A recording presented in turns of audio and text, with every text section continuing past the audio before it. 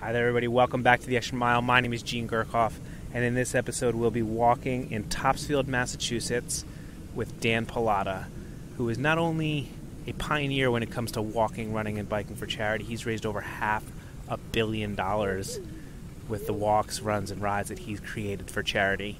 He's also an author, an entrepreneur, and a thought leader, and he will change the way that you think about charity. He's certainly changed the way that I think about charity, and it's a really insightful interview. You're going to love it. Real quick before we get into it, I want to give a shout out to our partners at Prizeo.com.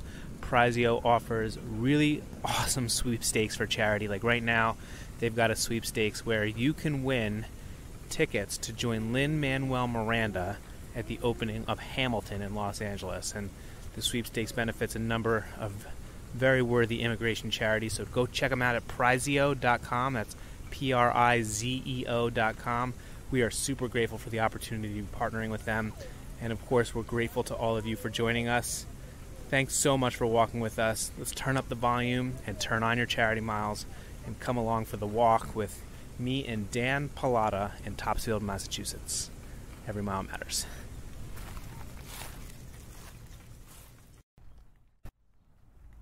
Well, hello everybody, and welcome back to the Extra Mile. It is a sunny, warm day in Toppsfield, Massachusetts, and I am walking along a rail trail with a very special guest, Dan Pallotta.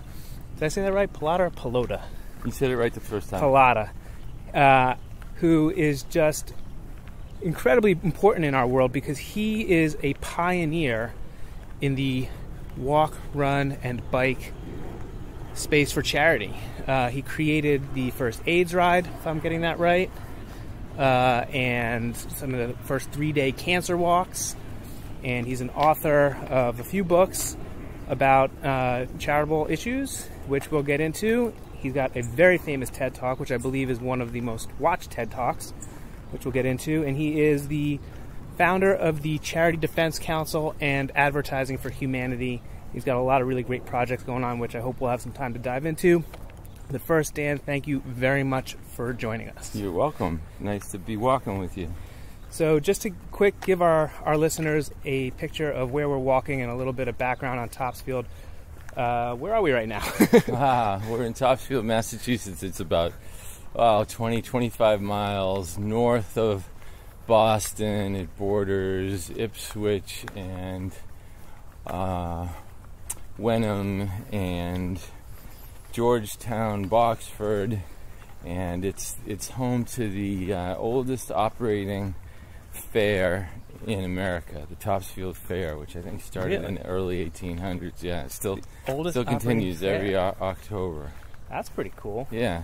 And it's very country. I think I've read that the population's like 6,000, so not exactly suburbia, but it's very country-like. We're on a beautiful rail trail, and I hope that all of you are out there walking or running along with us. So Dan, can you give us a little bit of background on you and your story and how you got started along your journey?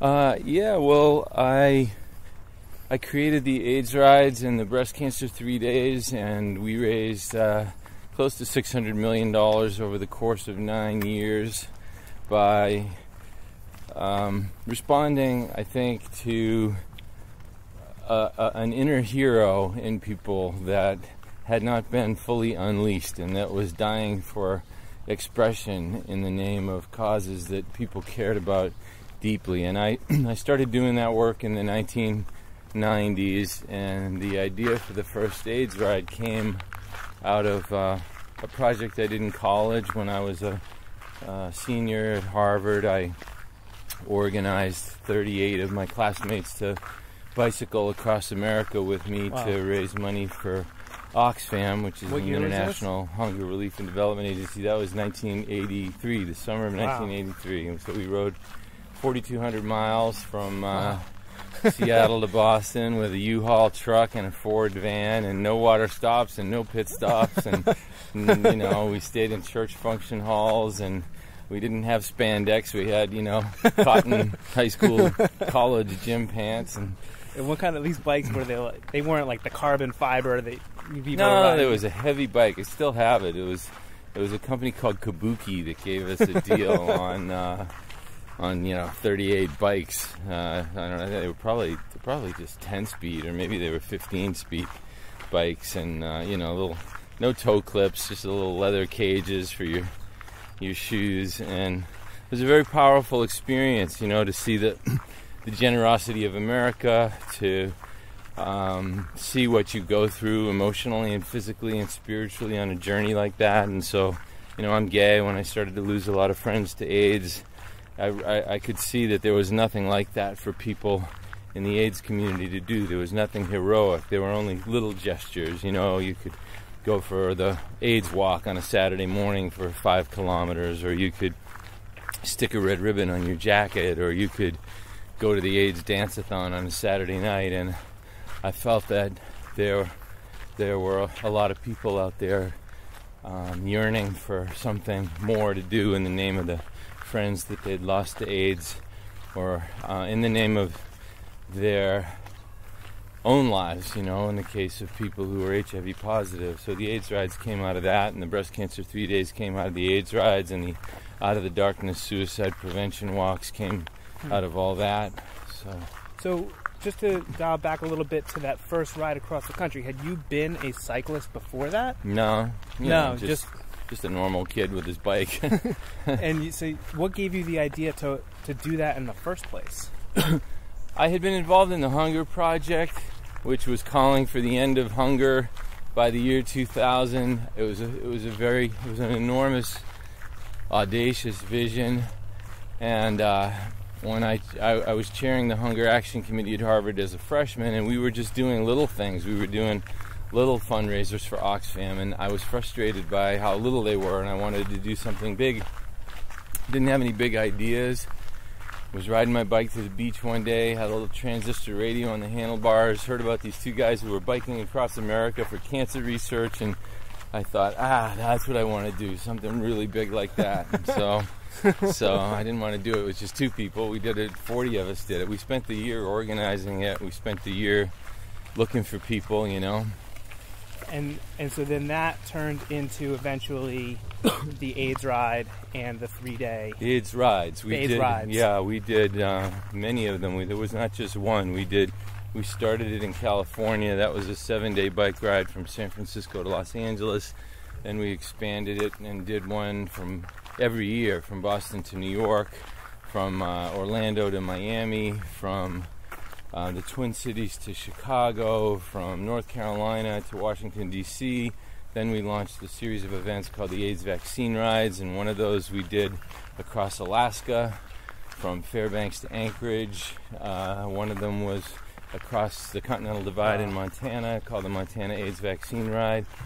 So, which was your favorite, or the most beautiful, or can you? The most beautiful.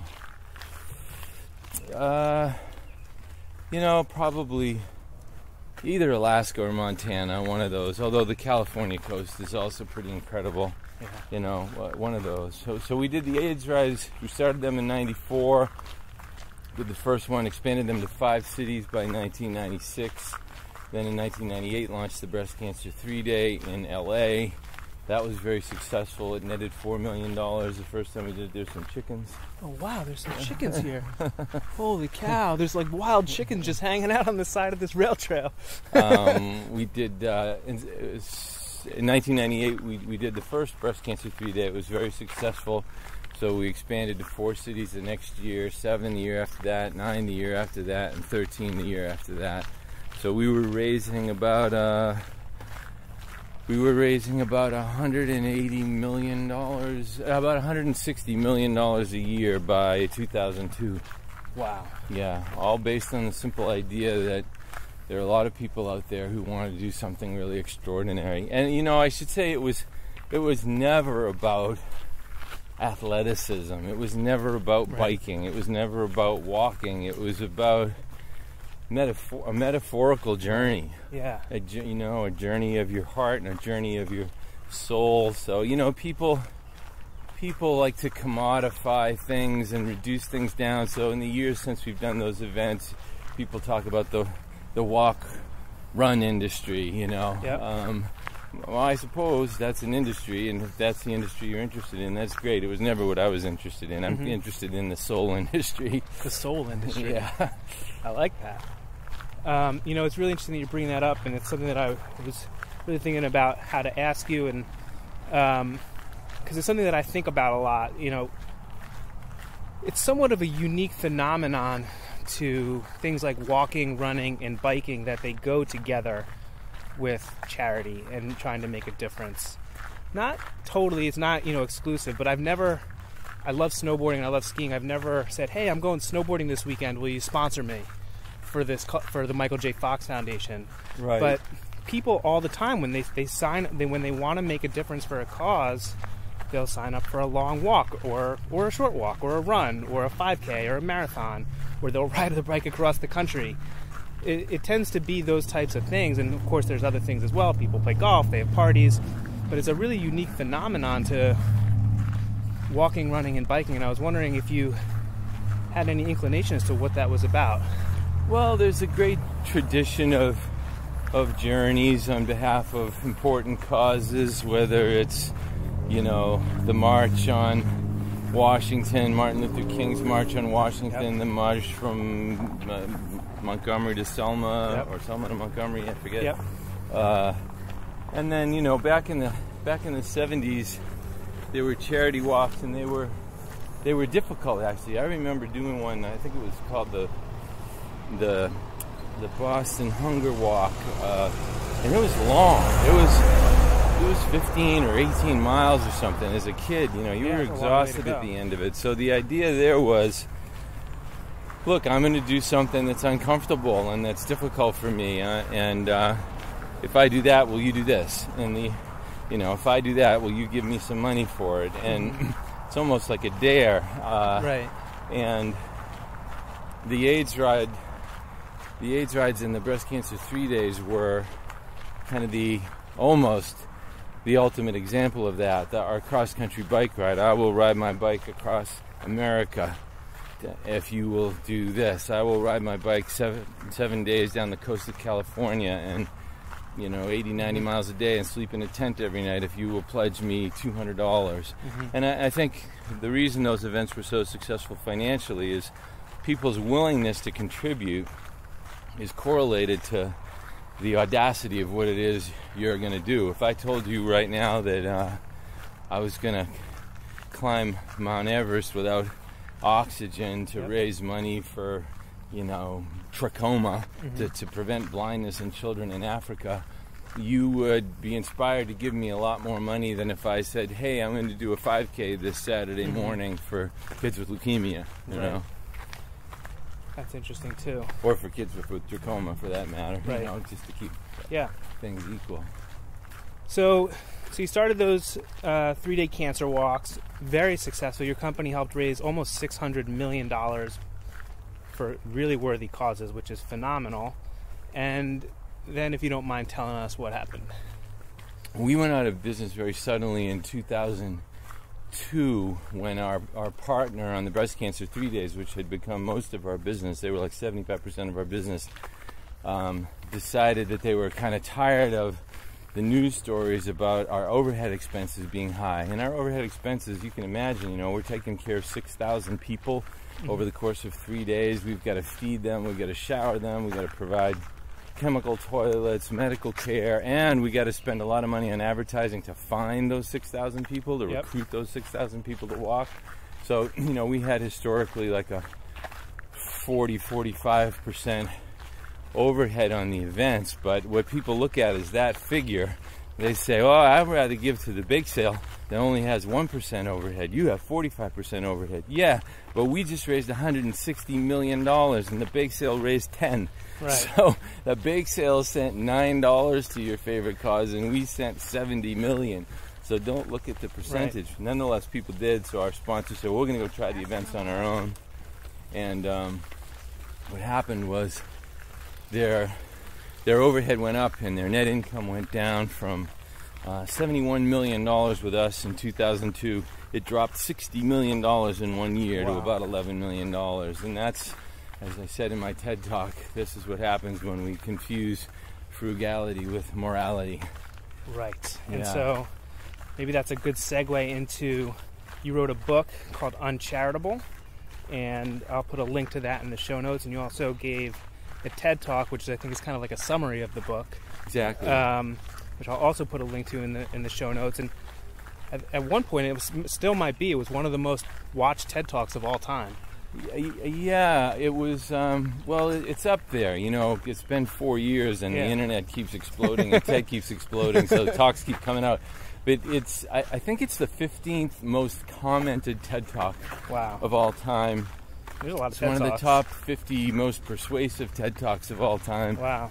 So it's up there in a number of categories. And yeah, the book was a chronicle of all of the dysfunction, all of the dysfunctional thinking that I saw in our culture when it comes to charity while I was building that successful enterprise. I could see that we were being criticized for doing things to dramatically increase the revenue on our events that no one would pay the least bit of attention to in the for-profit sector. Right. If it was Apple trying to dramatically increase the sales of the iPhone, whether it was advertising, you're spending money on flashy advertising. Yeah, Mm-hmm. Well, guess how many millions times more L'Oreal is spending on flashy advertising to try and get you to buy cosmetics. We're just trying to compete with them and Budweiser and McDonald's to get people to care about people with AIDS and breast cancer. Or salaries, you know, we want everybody paid cheaply in charity, and we don't think, well, what kind of talent do you think that's going to draw? You don't say to the Boston Red Sox, go out and find the cheapest pitcher you can find. You say, we want to win the World Series. Go find the best pitcher you can possibly find. We don't care what you have to pay him. Up our ticket prices. We'll pay it. We just want to win the World Series. Right. Don't we feel that way about cancer and AIDS and suicide? Don't we want, you know, the most winning people? Mm-hmm. So anyway, Uncharitable is about... Uncharitable is like it's an attempt to enlighten people. People are well-meaning, you know, they want their donation to make a difference, and they've been taught that low overhead means it's making a difference. Low overhead doesn't mean it's making a difference. Low overhead just means the organization either isn't spending much on overhead or is practicing accounting that makes it look like they're spending very little on overhead. But it doesn't tell you anything about what good the organization is doing. You know, what good is it if an organization says we only spend 5% on overhead at our soup kitchen, but the soup is rancid and the staff is unfriendly? Those are the things you want to know about. Right. How many people does it feed? How many people does it feed? How well does it feed them? How well do those people do over time? Who cares about the overhead if you're solving the problem? Yeah, it'd be like saying, I don't want to invest in Google because they spend a ton of money on their back office and all sorts of things that have nothing to do with their advertising product. But, yeah, well, it's like, it's a simple example. It's like using a person's weight to measure their character. Right. That's good. And so, I guess you've kind of touched on it, a lot of the key points from your TED Talk. But and the TED Talk is a kind of Cliff Notes version of the book. If you could give us like a Cliff Notes version of like the 5 points that you talk about in the TED Talk, of the ways that kind of these double standards are holding our charities back. Yeah, we want to change the world, right? We want to end diseases. We want to end homelessness. We want to reduce poverty. We want to tackle all these gigantic problems. Well, if we want to tackle gigantic problems, we need charities that are kind of gigantic in scale in order to address them.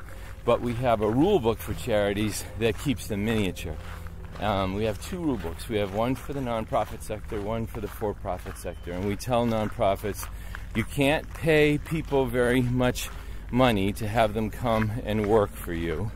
Meanwhile, we tell the for-profit sector, go pay people whatever you want, and we'll celebrate all your beautiful homes on the pages of Architectural Digest. We tell the nonprofit sector, you can't advertise on anywhere near the scale the for-profit sector does. So the for-profit sector monopolizes the public's attention. We tell the nonprofit sector, you can't take any chances with our donated money on figuring out new ways to raise money. But Disney and Miramax and all the others can spend $200 million testing out a movie to see if they can make a lot of money with it without having any idea about whether or not it's going to succeed. We tell nonprofits, you got to make everything happen within the 12-month time frame of the tax form 990, but we tell the for-profit sector like Amazon or Twitter, you take 20 years to make money if you need to. You take as long as you like.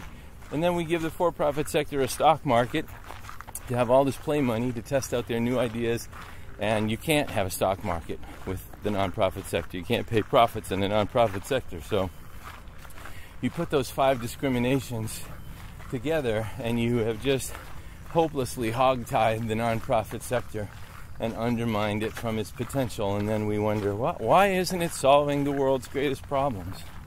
So, turn around. You want to turn it around? Yep. Great. Come on this side of you. So, I think that's a great summary. And again, I'll put a link to the TED Talk and the book in the show notes. And given how influential and how often watched and commented this TED Talk has been, how successful do you think it has been in moving that dialogue forward or changing those double standards? We've had a lot of progress in changing the way people think. It hasn't been me. There have been a lot of others, like the people at GuideStar doing hard work, or Art Taylor at the Better Business Bureau, Wise Giving Alliance, trying to change the way their customers look at things. But about 3 months after I gave that TED Talk, 3 of the big evaluating agencies, GuideStar, Charity Navigator, and the Better Business Bureau got together and issued a joint press release saying to the general public, don't ask if a charity has low overhead, ask if it has big impact, high performance. We don't need low overhead, we need high performance. So that was huge for especially like Charity Navigator to sign on to a statement like that. Last year, Darren Walker, the head of the Ford Foundation, issued a very brave press release in which he said this overhead measure is a charade that we've been willing participants in, and it doesn't measure the value of the charities' programs, and we've been underfunding their real expenses, and we've known it. And there's a conversation now about impact that didn't exist 20 years ago. Mm-hmm. The conversation was all about overhead. So I think we're making progress, and it's going to take a lot more effort to make progress in the general public. Mm-hmm. This is a conversation the general public doesn't really know is happening. Yeah.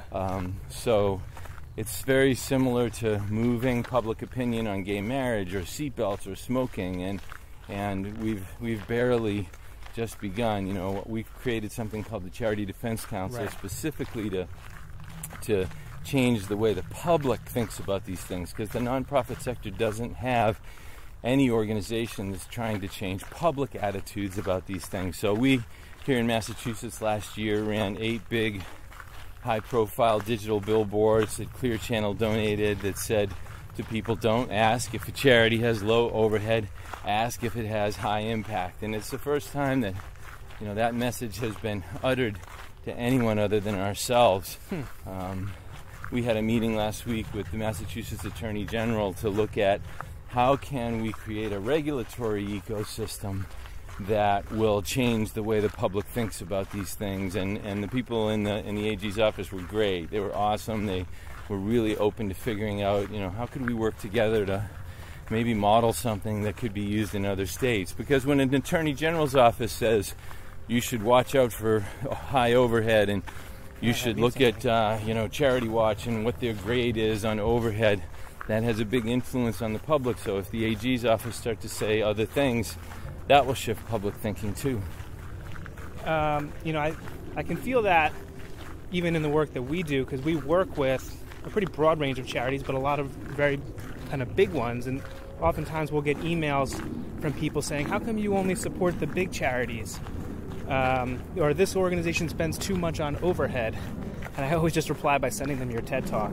Yeah. But I would say that in the past 5 years of doing this, that those emails have become less frequent. So hopefully that's a barometer of public perception changing. Are there any organizations that have emerged or maybe even with the rating agencies that you mentioned, that are starting to do a better job of actually evaluating impact? And how might an agency or a third party actually do that? Because it's such a nebulous thing for so many of these causes. Yeah, GuideStar's doing a really great job, and they're doing it by allowing the nonprofit organizations to report very sophisticated data themselves and turn that into very simple charts and graphs for the general public. So I would say GuideStar is leading the charge on that. So how would something like suicide prevention, how would an organization like that report its impact in a way that is showing that it's having impact? Well, the first thing you'd want to do is you want to show intention to have an impact more than you actually want to show impact, right? There might be some problems that are very, very difficult to show impact on right now. If you ask Jonas Salk 6 months before he finds a polio vaccine, what impact are you having on polio? He would have to say none, you know. Right. So you want to be very careful about that, because you don't want to create another simplistic measure. If you start focusing just on short-term impact, you're going to have charities racing to the problems that are easy to show short-term impact on, like we served 10,000 bowls of soup this month. Yeah, but what did you do about trying to end homelessness? Right, because that's a much more difficult problem to solve. Suicide is like that. So you really want to find out, what are the organization's goals?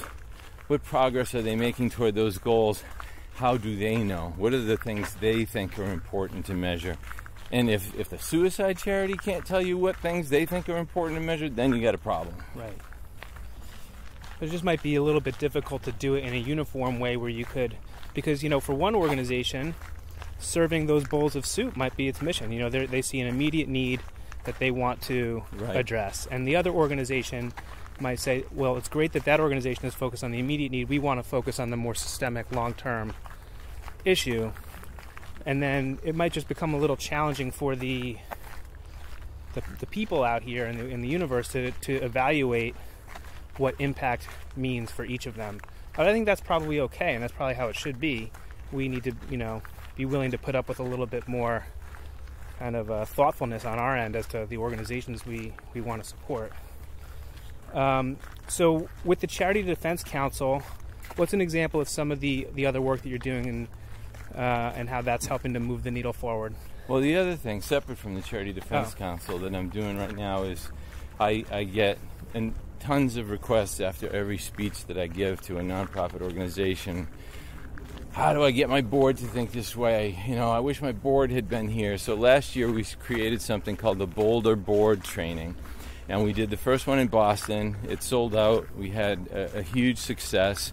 And it's designed to help CEOs and EDs get their board members to start dreaming with them, to start dreaming on big, sophisticated aspirations for impact. So that first one was so successful, we're doing 6 of them this year. We're doing Boston again, we're doing New York, Washington, D.C., Saratoga, Austin, Texas, and Wisconsin. And people can go to boulderboard.com and find out all about it, but it's one thing for an executive director or a development director to believe these things and want to change things, but the power rests with the board. So the key is getting the board to get excited about a dream and to say, to hell with overhead, let's solve this social problem.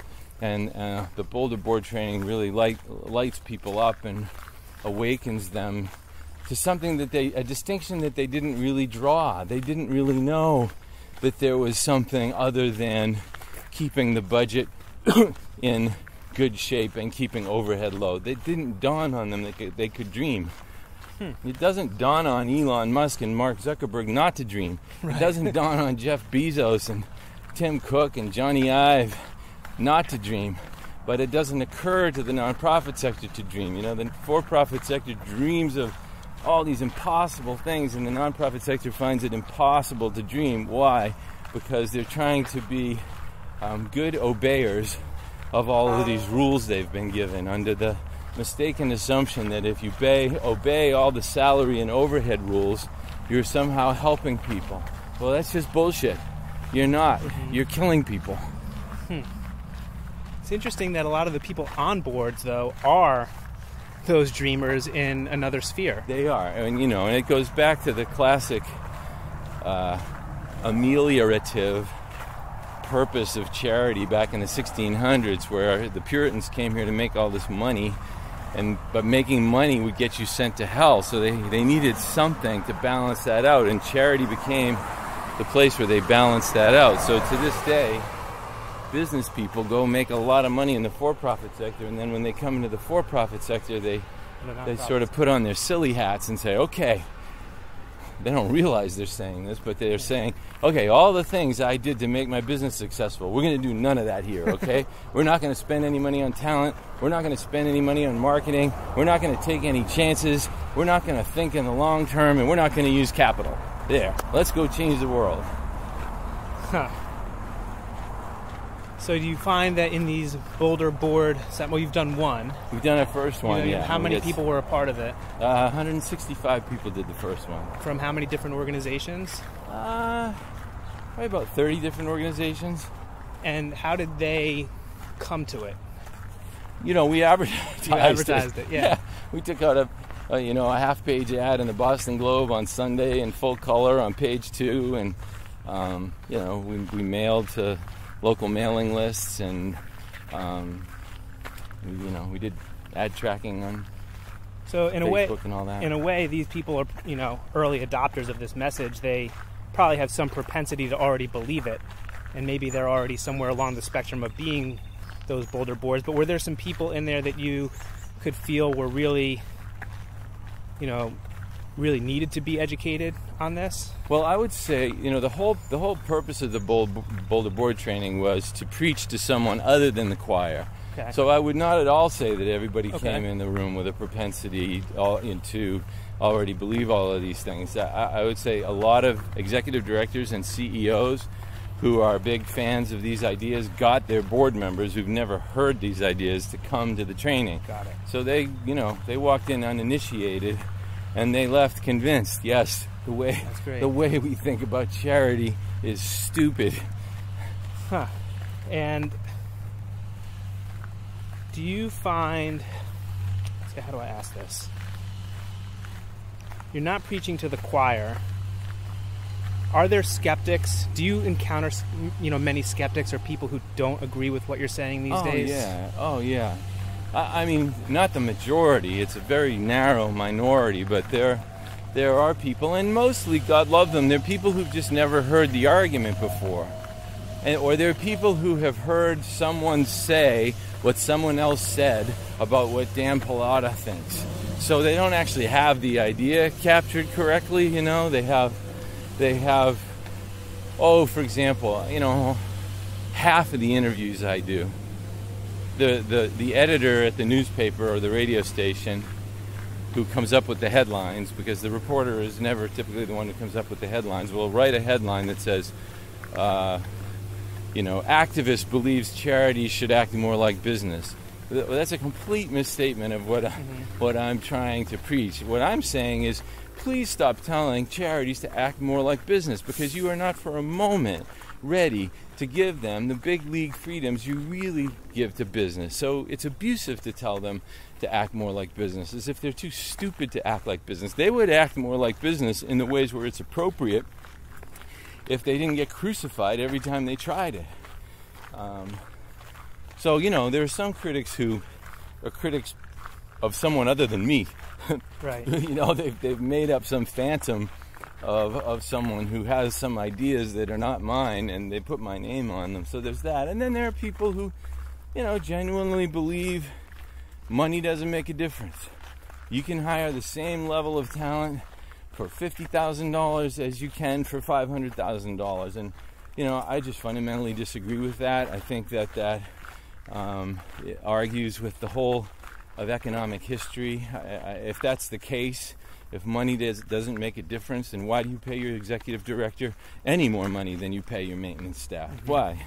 Obviously, because that incremental difference allows you to hire from a different talent pool. That's the thing critics have the biggest argument with. And, my biggest response to that is, okay, let's say you're right. You win, I'm wrong, money doesn't make a difference. You can find the same talent for 50 grand as you can for 500 grand. Now, tell that person that you just got to take a $450,000 salary cut. You also don't have any money to hire away your business school and law school friends. You don't have any money to advertise. You can't take any risks. You got to make everything happen in 12 months, and you don't have any capital. There, go fulfill your potential, right? So, sounds like being a startup. Well, no, because that's not true. Because in a startup, right, you have this enormous hope. If you're Uber or Airbnb right, or SpaceX, you sacrifice all of that because there's this huge jackpot potentially waiting for you down the end of the line. In the nonprofit sector, not only is there no huge jackpot waiting for you personally, there's not even a huge jackpot waiting for you in terms of the very thing you care about, which is ending AIDS or ending cancer or whatever it is, because you can't do any of the things that will allow you to achieve that. Right. So changing public attitudes is everything, and we've done that. You know, this is not like a despairing message. We've changed the way people think about gay marriage. We've changed the way they think about eating pork with the other white meat. You know, we've changed the way they think about milk with got milk. And so, you know, the Charity Defense Council is aimed at the general public. The Boulder Board training is aimed at really helping executive directors and CEOs who are frustrated with how little their boards are thinking, and getting them to think in much bigger ways. You know, if we continue to advance on these fronts, we'll change this. We will absolutely change it, and that'll change the world. What do you think, maybe even in like a broader perspective, you know, from your, I mean, you've been so much a part of the space, from with what you do with actually creating the AIDS rides and the charity walks, to now this book and the TED Talk and the Boulder Board initiative. What do you think is on the horizon? Where do you see all of this going? Well, ultimately, you know, my unified theory of social change is that we need to dramatically consolidate the sector so that there's not so much redundancy happening and repetition of fixed costs. Mm-hmm. We need to dramatically increase. So that means like mergers and acquisitions. Yeah. We need to dramatically increase the amount of money that is going to those consolidated organizations, and we can do that by dramatically increasing public awareness, which is, you know, let charities run Super Bowl ads and primetime television ads as much as Apple and Microsoft do it. And then we can start to achieve real change. If we consolidate the sector, increase giving, funnel the increased giving to the best, most innovative, consolidated efforts, then we'll start to see scale, then we'll start to see real change, because so much of this is scale. So there are so many good ideas out there. We don't need more good ideas.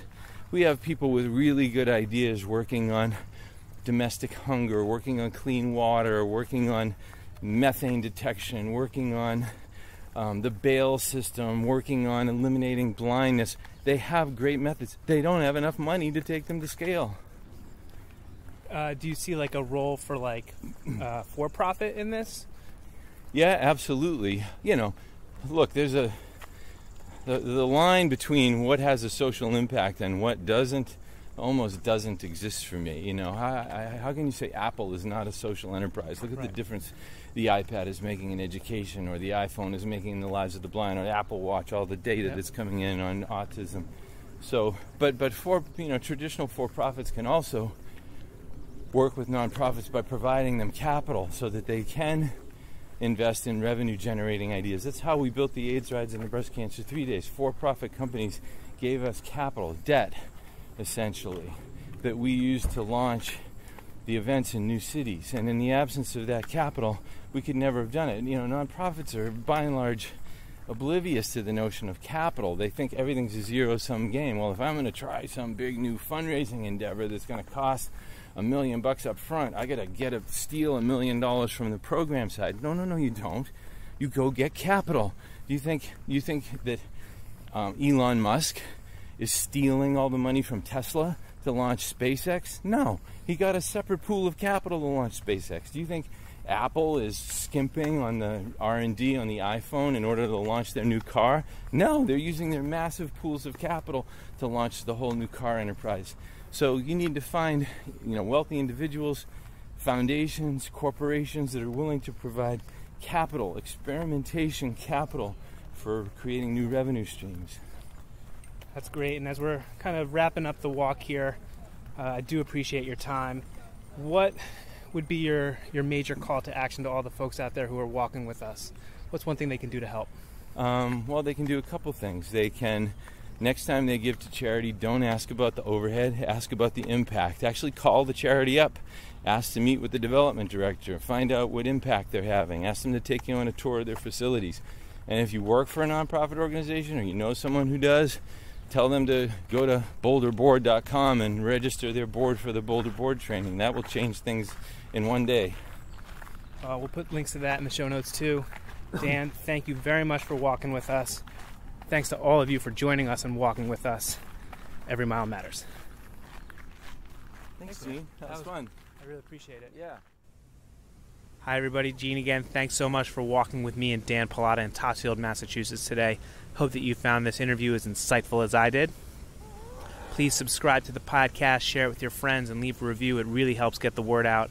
And be sure to tune in again next week where we'll be running on the Embarcadero in San Francisco with author and thought leader Nir Eyal, who literally wrote the book on habit-forming technologies. And you're going to get a little inside baseball as to what we think about when we go to work each day and try to make the Charity Miles app better for everybody.